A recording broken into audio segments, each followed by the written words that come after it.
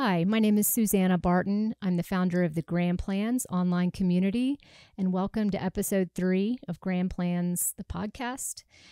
Today we have Suzanne Honeycutt, the Queen of Fun, here to talk with us about the importance of community and faith and so many other things on our senior stroll.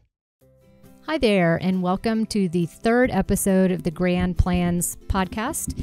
Today I am girl crushing out to have Suzanne Honeycutt, the Queen of Fun, here in the studio today, and we're going to be talking about all sorts of things. And Suzanne, thank you for being here today. Welcome to the studio. Thank you. It's a pretty impressive setup you've got going on here, isn't it? I mean, that Fifths Productions is something else. He's quite the guy. But anyway, Suzanne has been in our neighborhood over in San Marco for, let's see, I'm doing the math in my head, 20 years. Is that right? About. Yep. She lives on the duck pond. She and her husband, Joe, they have many, many fans. So as much as I love Suzanne, there are about a bajillion others in our neighborhood who feel the same way, if not more. So anyway, Suzanne is a wealth of good information and a good example of so many wonderful things. So that's what we're going to talk about today. And we're going to start off by talking about community. And you and Joe have done such a wonderful job of being a community resource and supporting others supporting you. Mm-hmm. And I'd like to talk a little bit about how that fits into, this golden years time, if that's what kind of resource that is to you. Well, we moved, when we moved into our neighborhood, we originally moved into a rental home while our house was being remodeled. And so we were on a side street, and it was the first time actually in our whole married life that we had lived in a real neighborhood. We had always lived in cities, but we had lived with a lot of property around us. And so I was so excited to have neighbors. And so I was sitting in the doctor's office one day reading an article. This was pre-retirement in a Guidepost magazine, because it's either that or Golf magazine when you're in the doctor's office. You've got kind of two choices, right?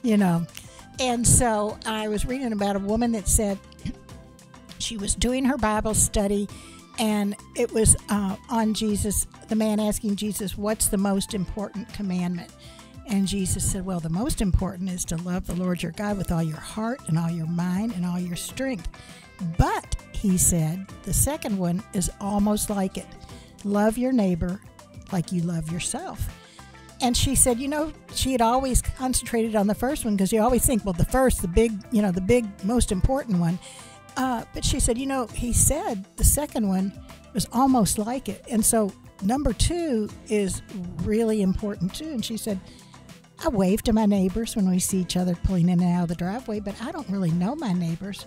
So she decided to have a soup dinner at her house once a month. And she would make a big pot of soup, and she would invite her neighbors. And she said they could bring something or not, if they had bread or salad or whatever. And she said she was shocked at how many people started coming. And it really changed the neighborhood. She said we went from being acquaintances to being almost like a family. And you did the same thing when you moved into your house on the duck pond. And so that's when I said to my husband, what do you think about this? I am on the Myers-Briggs all E. I don't have one introvert answer. My husband's probably pretty much all I without an E in the equation. So I had to kind of do the hard sell on him, and I said, Joe, let's just try this. Let's try this for 3 months when we moved into our permanent house. And I said, let's just try it for 3 months. I put flyers in all the neighbors' mailboxes and said, come to our house. And I would say the first month we probably had about 7 or 8 people show up. And I think in the back of their minds, they thought we were going to be selling Amway, because everybody knows we're Christians just because they see us going to church on Sunday mornings or whatever. But when the word got out, gradually each month it increased, because we weren't selling Amway. The only thing weird that we did was we would ask everyone to hold hands and say grace before we would eat.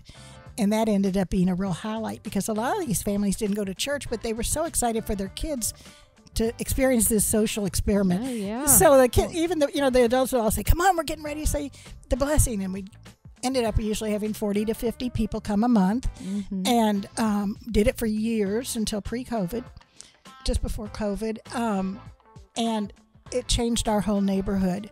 And I got it down to a science. One of the things, once I made that decision, God doesn't talk to me all the time, but every once in a while I'll get an impression I know it's not me. And one of the things that I felt like I was impressing on me was, Suzanne, this is not about you. This is not about place cards and china and centerpieces. Keep it simple. Don't let your pride get in the way, or you will resent doing it, and people will be put off. Right. And so I made a deal with God. It was all disposable, all paper, all got thrown away. Well, you've been such a rock in the community, and have supported others through your potlucks and through projects that you've done through your church, through studies, through just bringing people together. What is, as a senior, what has that done for you in your, how has it come back to you and helped with this season of your life? Well, when Joe retired, we were both anxious. He was anxious about how he was going to fill his hours, and I was anxious about how I was going to keep the house picked up all the time. We're on different scales on that too. But because we had those relationships, and because our neighborhood's a very young neighborhood, and they really got used to asking us to be the grandparents at Grandparents' Day. They got used to asking us. You always say yes. Always say yes, because that's always fun. Yeah. Or to babysit. We're the people that you call, that Hendricks Elementary School calls if their kids need to be picked up, if they get sick or had lice. We're on the list of, if you can't get a hold of the parents, you call us. And so it just organically grew, but we had no idea. And we loved it. We don't live near our own children. And so we had no idea until all of a sudden we had a few challenges that the neighbors just overwhelmed us with offers and care and whatever we needed. We got kind of spoiled and kind of like, who's going to do what for us today? I had major surgery last year, and people still forget that I'm doing better, and they'll bring us a meal, and they're like, really, we're fine.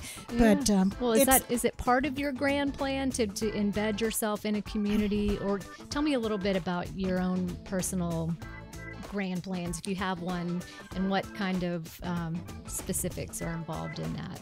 Well, we have long-term care insurance, and that pays the same amount whether you go to assisted living or whether you stay in your own home. So we know that we have that option. A lot of it depends on who goes down first, if it's me or if it's Joe. We've got two separate grand plans. Best case scenario would be to be able to stay in our home. And which I'll add, just for anyone who's not seen their beautiful home, it's one story. Yes. It's surrounded by community and people. There's a bench, picnic table outside where people are invited to come sit. It's a real community spot. It's a great spot because everybody walks past it every day going to school or coming to the duck pond. And so, the location, people say, where do you live? And I say, I live in Times Square. Yeah, you do. You do. San Marco, Times Square. Yeah. So when we remodeled our house, when we first bought it, we did everything handicap accessible. It's not visible, but we made sure doors were wide and that we could get in and out of the shower without having to step up over something. So we did that years ago. Long-term care insurance was is really critical. It gives us a lot of peace. Yes, and that's a choice you have to really make and stick with. Yes, it is.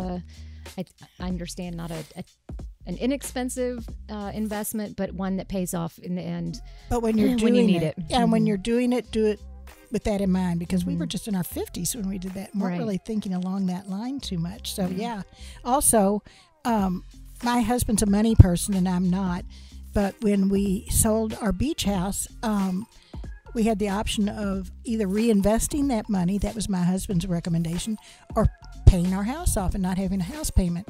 And physically, it makes more sense to keep paying because you can deduct that from your taxes. But psychologically, for me, I loved the idea that we own that house, and that if Armageddon happens, we get to stay in our house right to the bitter end.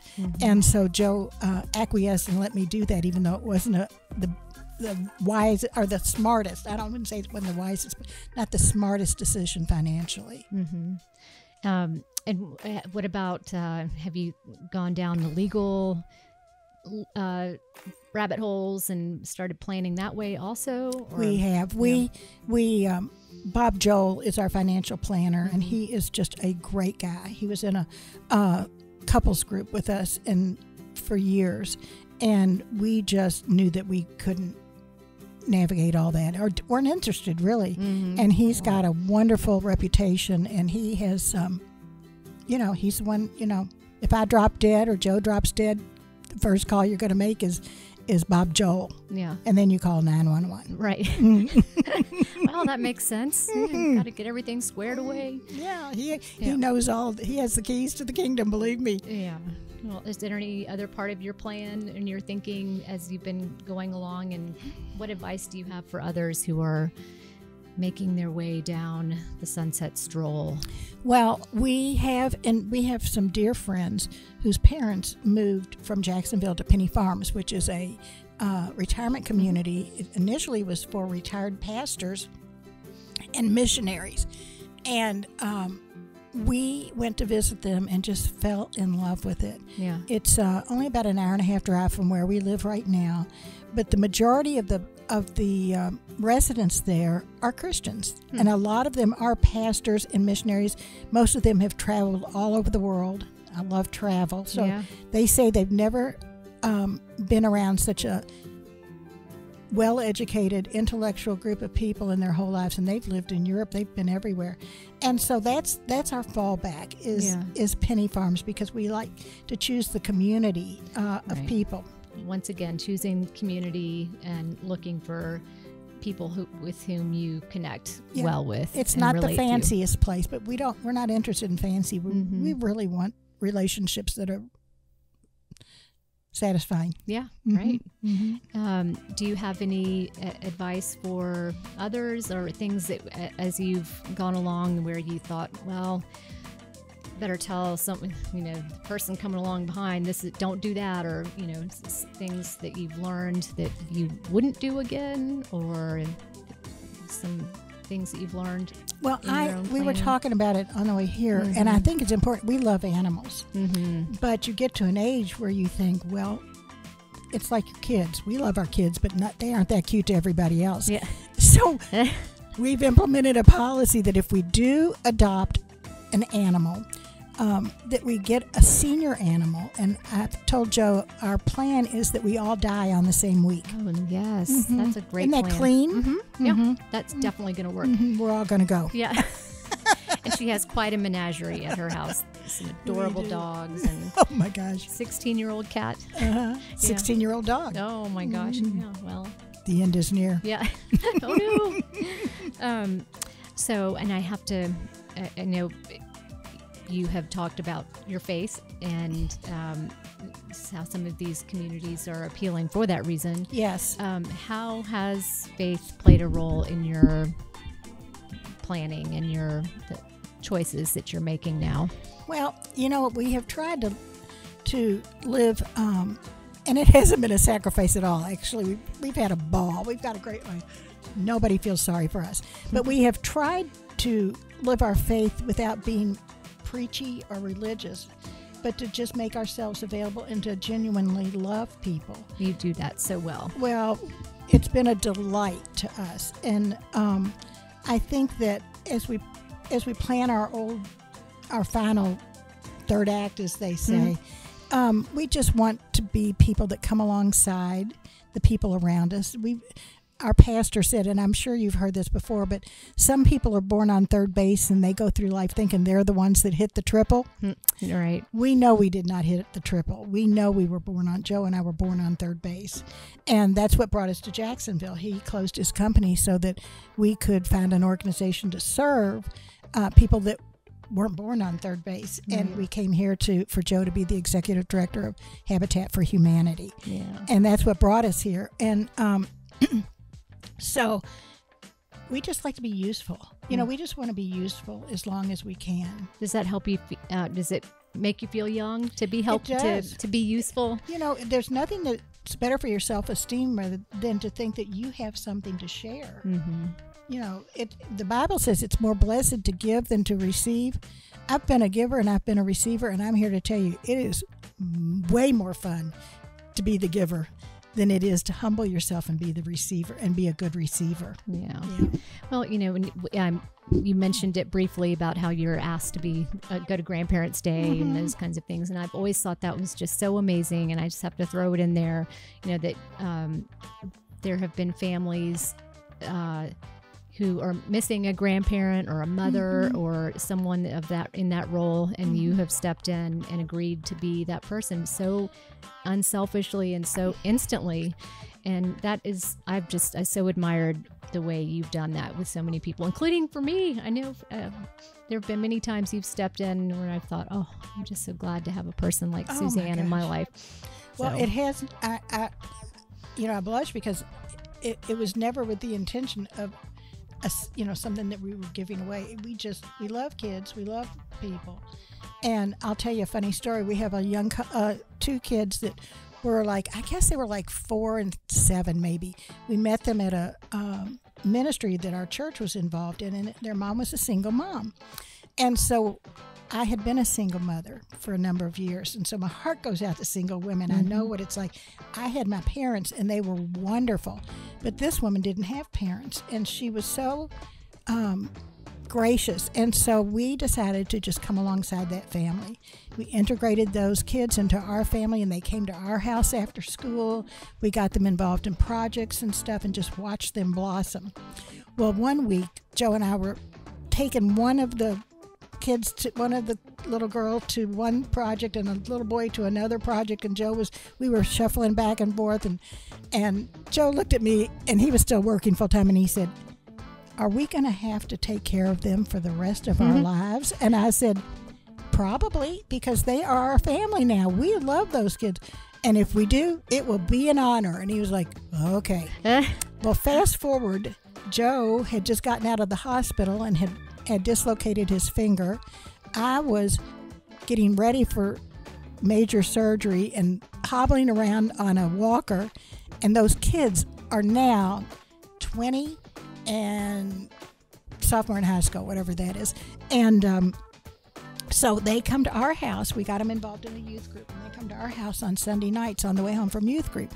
And they love to come and sit at the table, and they'll say, "Remember the time we did this? Remember the time we did that?" Aww. And where your own grandchildren will be in a hurry, just check it off the list. They love to hang out at the house, and they make themselves a glass of water and do their thing.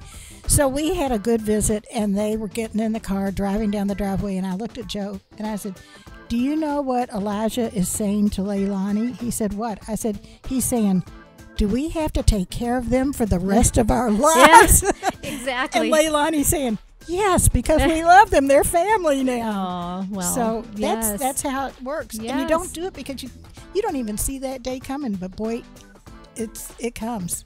Girl, your heart is big, and I love it so much. And I'm going to move quickly into another realm, from heart to beauty. Oh. You're a very beautiful woman. Oh, my goodness. Tell us what you're doing, girl.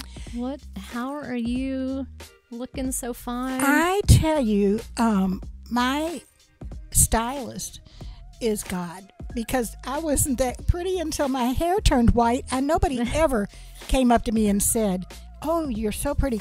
And it's, it ain't that great now, but God, when my hair turned white, and there's a verse in the Bible that says, when the woman's hair turns white, that's her glory. And you're thinking, oh my gosh, gosh, my hair's going to get gray or whatever. It really is flattering to women once their hair goes gray. Even the youngins are.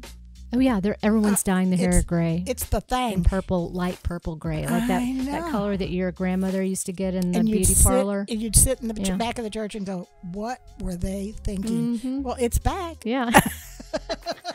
Well, I know that beauty comes from within very clearly with you. Oh, thank you. And it will make me sad when I've got to drag those nice porta potties out to your funeral, which is the last thing I'm going to talk to you about. And you can pay people to do that for you. You don't have to do it. I know, but Joe may have concerns about the costs, and I want to be hands-on with this. He's fine. So as a little backdrop, little backstory, Suzanne has asked me to assist with some of the finer details of her funeral service, which will be on the duck pond. And there will be lots and lots of very nice high-tech porta potties for all the guests to enjoy. With the built-in flower vases. Yes. And the toilets that flush. Yes. So that's my role. But it does, on a serious note, make me think how smart Suzanne is for thinking about these things and at least talking about it in a fun way. And I mean, obviously that will be sad and not, fun. No, and it's going to be fun. We'll flush the toilets and that'll be a goof. But yeah. Anyway, it's going to be fun. Tell me more. Do you have what else is going on with the plan, and why did you just decide one day that you were going to start thinking about it? And I've lost parents, together? And I think that triggers a lot of this. It does. I've lost parents, and at my father's funeral, I came from a funny family, an outrageous funny family. That's a surprise. Our funerals were the best, and everybody goes to funerals and cries. But ours, everybody goes to funerals and laughs. And so that's one of the premises of my funeral. I want the pastor to say, if anything ever funny happened to you while you were with Suzanne, I'd love for you to just share. And that's pretty much going to be the sermon, to tell you the truth. The songs are not going to be hymns. They're going to be Motown songs. Like I want the song by Aretha Franklin, "You're the Best Thing That Ever Happened to Me," sung to Jesus Christ. Okay. And I want the... people get ready, there's a train a-coming. I think that's a good witness about, there's another world coming, and it's going to be great. Just know that that's coming. But yeah, my father at his funeral, first of all, he died when he was 87, and there were over 700 people that came to his funeral because he loved people. And was this in Kentucky? In Louisville. Okay. And so at one point the pastor said, if Jay Sumner ever gave you money or bought you a set of golf clubs, stand up. And I mean, half the people there stood up. That was his, golf clubs were his love language. And it was so fun. And at the end of the funeral, my son always loved that last scene in To Kill a Mockingbird, because when Atticus has lost the lawsuit, and all of the black people are sitting up in the top tier. They're not allowed to come into the courthouse on the bottom, but they're sitting watching it. And Scout, his his little girl is sitting up there with the black folks in town. When he is getting ready, when Atticus is shuffling his papers and getting ready to walk out of the courthouse, the man that is the pastor that's sitting with Scout says, "Scout, get up. Your father's walking by." And all of the black people in the mezzanine section, I guess you would call it, stood up as Atticus walks out. And we played that scene at my father's funeral, the last thing, and everyone in the sanctuary stood up while they took my dad's coffin. Wow. Yeah. So you have a legacy in your mind of humor and faith meaning. Yes. Yeah. I want people to come. I think people think of Christians as being stodgy and stiff, but I really feel like the joy that we have is the best witness we have. It's like that scene in Sleepless in Seattle where the lady says, "I'll have what she's having." Well, I want to live my faith in a way that people go, "I'm intrigued. I want what she has." Yeah. Because I don't want to be preaching or condescending to people. I want to be a person that you think, This is curious. Yeah. Well, let me ask. I mean, I know what you're going to say, I think, but, along the lines of faith, do you have friends, or did you yourself ever feel like, oh gosh, time's a clicking, I need to figure out this whole God thing, this whole faith thing before I meet my maker? Like, is that a thought? I mean, I know you're in a good place with your faith, but what do you tell people that may be approaching and not so sure about what they're thinking? And we didn't talk about this question ahead of time. Okay. But I will just say to them, if we're close enough friends, where are you with the Lord? Mm-hmm. And listen. I think so much more than talking is listening. And if they are intrigued or interested or have questions, then I would love to talk to them about it. But I don't think very many people are cornered into the kingdom of heaven. But a lot of the young ones in the neighborhood come to me and say, tell me what you think about this. Tell me what you think about that. Matter of fact, a group of young girls in the neighborhood have said, will you please do a Bible study for us? And to me, I like that progression of things much more than, people came to see Jesus. Jesus wasn't knocking on doors, handing out flyers. Mm-hmm. They were curious and they came, and I feel like that's a more dignified way for them and for me too. And you are doing a lot of shepherding, just not even in the faith sense, but shepherding people along. I feel like you do such a beautiful job of that. How does that play into these years when you're doing more teaching or counseling versus building yourself up? Right. Yeah, we don't need to feather our own nest anymore. I just feel like God plopped us into the perfect neighborhood where it's all younger girls. I think if I had to go through what I had to go through, somebody needs to benefit from it. And I started a single mom Sunday school class a few years ago. And it's been one of the joys of my life. And they still, even though that class isn't together anymore, they still text me and call me and invite me to their weddings. And I just, I feel like, and one of the things I always say to them, that I tell them the things I wish somebody had told me. Yeah. When I went through my divorce, I said, girls, I'm going to tell you, you're crazy and you don't even know you're crazy because you've gone through a life trauma and you think you're thinking right and you think you're making good choices and you probably are not. Right. So before you make any big decisions, call me and I get to be the cop, that says, stop, don't do this. Is there anything else that you wish someone had told you ahead of time before this season? No, because my parents, they completely depended on me.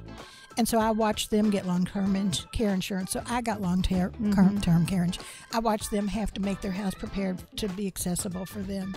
I watched my dad. I have a nephew who has profound intellectual differences.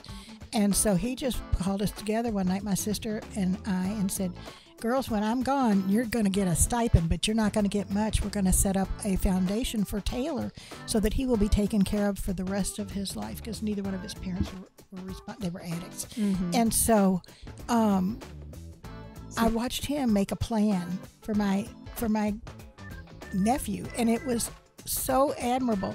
And my dad didn't like to talk about death very much, but he was very intentional about being a grown-up and leaving everyone in his family prepared. My mother wrote out all of her funeral wishes with the songs, who was to preach it, so that there was no conflict in the family over, well, do we do this or do we that? No, it was all written down. So there was some good modeling in your household. Excellent modeling. Yeah. There really was. Yeah, that's great. Yeah. Well, Suzanne, I feel like we've covered some good ground. Me too. Thank you. And I just appreciate so much you coming over to the other side of town. Across the Atlantic Ocean. Across the river to come to the studio. But thank you so much for your time today and for sharing your wisdom and your joie de vivre. Yes, all of that. So thank you. Oh, I love doing it, especially for my girl. Oh, thank you. Thank you for being with us today on the third episode of Grand Plans, the podcast. We were so grateful to have Suzanne Honeycutt with us in the studio today. Look for this podcast. You can find it on Apple Podcasts, on YouTube, and on Facebook, Instagram, and that's it. Thank you.